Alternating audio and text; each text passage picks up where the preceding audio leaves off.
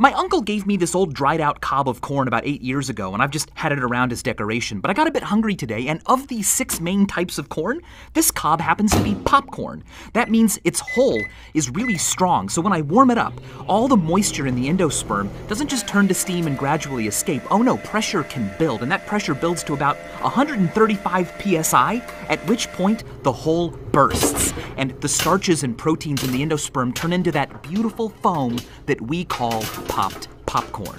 Now, as you can see, this is a huge mess. Really, you should do this by putting the cob in a paper bag or something. But I didn't have any paper bags, and also my mom lives hundreds of miles away and does not even know I'm doing this.